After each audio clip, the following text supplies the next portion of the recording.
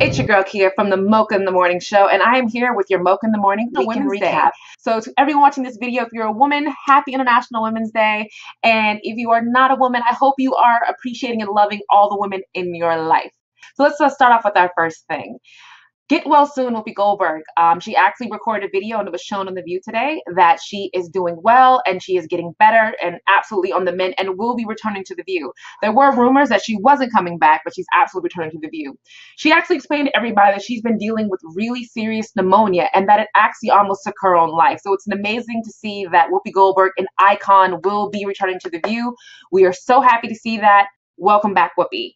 Speaking of coming back, Wendy Williams came back this weekend and her show isn't getting the best reviews. A lot of people are saying that it was a lot better when she wasn't around. She kind of skated over her own little drama, so we'll see how the ratings go for the next month. So the Jussie Smollett saga continues, but now it's involving the Chicago Police Department. There has now been an internal investigation launched to find out where all these leaks came from.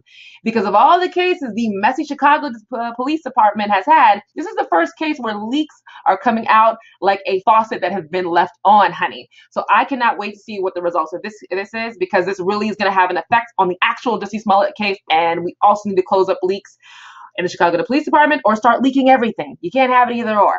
Elon Omar, girl, I need you to get it together or pick a side, because you are not doing well as a freshman congresswoman. I get it. You are very opinionated. You are the first Muslim woman to be in Congress. We're all excited about that. But you need to pick a struggle between her anti-Semitic comments that she made a couple weeks ago to now her saying that even Obama had bad immigration policies, but he just says it better than Trump does. People aren't really sure where her bread is buttered. And I really want her to come out and say that. What should you watch this weekend if you are stuck indoors?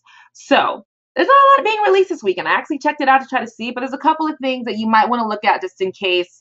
The Patriot Act with Hassan Minaj, great show, political show, comes on weekly, really, really funny. Make sure you check that out. Blue Jasmine, that also was nominated for Oscars, also coming out on Netflix. Make sure you check that out. That was a very, very good movie. I love Kate Blanchett.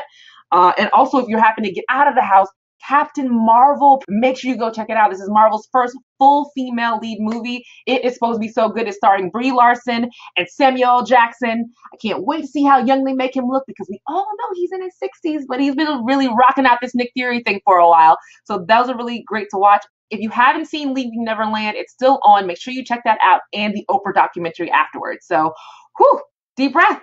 All done. So I can't wait to see everybody on Mocha in the Morning. That airs next Friday. But please follow me on Twitter at Kia Shakur. Find me on Instagram at I am Kia Giovanni, and like my YouTube channel at Kia Shakur. All right. I will definitely see you soon.